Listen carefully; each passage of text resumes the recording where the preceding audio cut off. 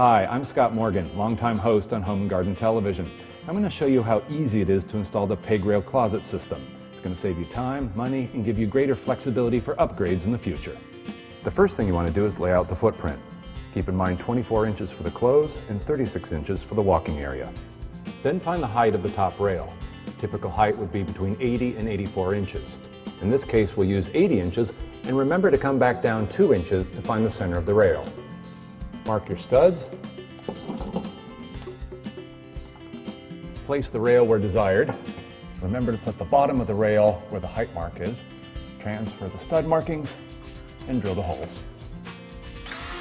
Drill 2 perpendicular holes per stud into the thin back plate.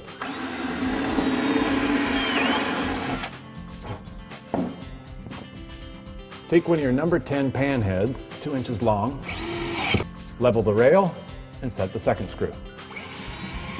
Set the rest of the screws and you're done. No paint, no furring strips, it's completely finished. Even the brackets snap into place.